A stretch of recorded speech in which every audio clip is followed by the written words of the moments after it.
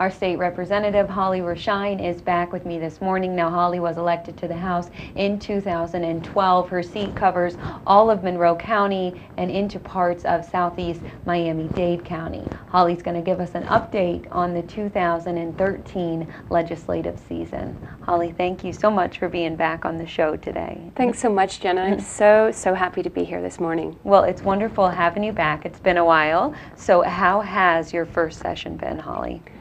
Well, Jenna, my first session couldn't have gone more fantastic. Okay. I am absolutely pleased with what I was able to bring home and how I was able to help our community. And, you know, having served as a legislative aide for 10 years previously, I thought I knew a lot about the process. But every day I walked into my office and walked into the Capitol, I still learned 2 or 3 things every day. Good, and I bet it was nice too to be on the other side this time. It was a little surreal, pushing that button. I took several hard votes, but that's why people sent me up there, to do the hard work and to promote our community. All right, well, you're doing a great job. Let's talk, Holly, about the state budget and its implications right here in Monroe County. Absolutely, Jenna. And as a freshman legislator, I was so honored and so pleased to be part of the legislature in a year when the state is not in a deficit. We didn't have to cut social services. We didn't have to cut education. We actually got to fund things fully. And passing the budget is the only thing that the legislature must do.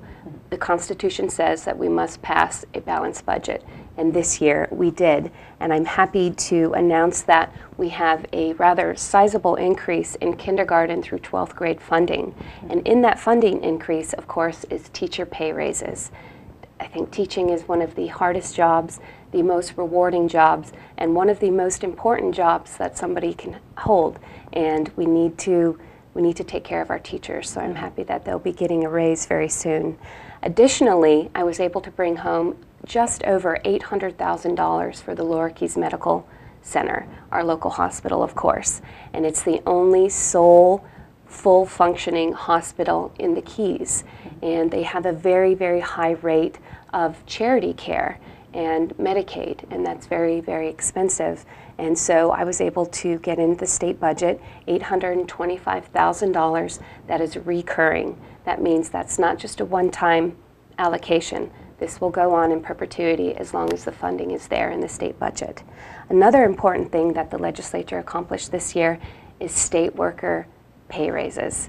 State workers, and we all know I'm a former state worker, and they have not received a raise in 6 years.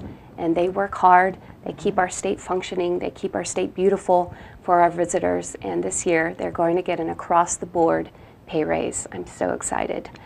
And of course, my #1 priority is wastewater funding for the Keys. We all know it's a very expensive state mandate. It's a necessary state mandate, but bottom line is it is expensive to sewer the Keys.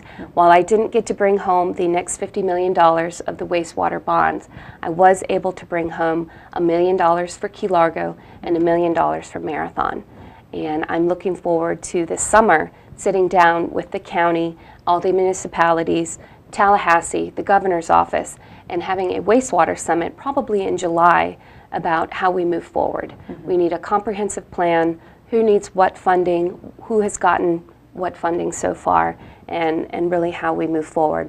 But out of $58 million for water projects, as a freshman legislator, I got to bring home $2 million of it for my small county. I couldn't be more pleased. Well, it's wonderful news for us down here in Monroe County. Yes, I was very, very excited. Great. Now, Holly, let's get into election reforms. Election reform. Well, everybody remembers back to 2012 what a debacle it was. We couldn't call the election for the president.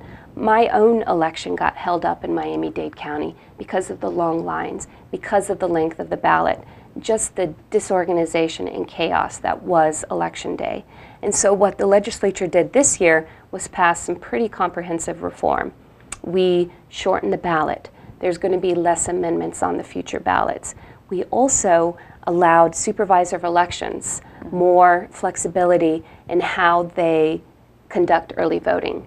They can take 8 days up to 14 days. I think early voting is one of the most ingenious inventions. Who would want to wait in line on election day? I've always early voted, so I encourage everybody to do that. So it really allows our local supervisors more flexibility in locations and days. It also provides them funding for more machines.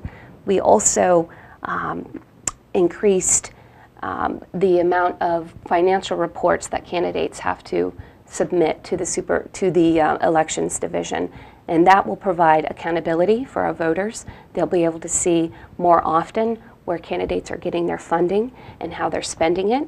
And we also, there was an issue with CCEs, and those are those kind of shady committees that can take in unknown amounts of money from any various special interest or source, and can basically,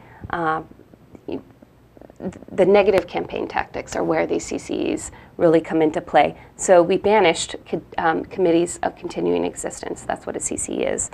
And we also upped the contribution limit from 500 to 1,000, and that is to make sure that candidates are more accountable. Awesome. Well, definitely some more good news for us Absolutely. here in Monroe County. Now, Holly, we're running out of time this morning, but another new thing that I think is such a good thing, because I'm guilty of doing it, I'm not going to lie, is texting while driving. There is now a ban on that here in Monroe County and the state of Florida. Absolutely, and there was overwhelming support for this law. And what Florida did is we passed a secondary offense, and that means that you actually have to be pulled over for something else. And if the officer thought you were texting or using your phone, he can also cite you for that. So it's not a primary offense, it's a secondary offense, but we do join 45 other states in some kind of ban. And like I said, it's all about making our roads safer and definitely keeping our teenagers safe. I think it's a real issue for them. Great. And I was guilty too. I was guilty too. I know I'm not alone, so that's good. All right, Holly, are you down here in the Keys for a while, or? I am. I'm so happy to be home, 60 days straight in Tallahassee, and I did get to come home on the weekends here and there, but it was tough. And I'm so happy to be back in my community, sharing the good news of what we did, taking people's concerns, because there's still a lot of work to be done. So I welcome people to contact my office, share your opinions, and I look forward to coming back and letting you know what else we did. Yeah, you have to give us some more updates very soon. So Holly, Absolutely. thank you so much. I know you're busy. Thanks for being here this morning. Thank you for having me. I'm going to take a quick break right now, but I'll be right back after these messages. Stay with me. There's more to come.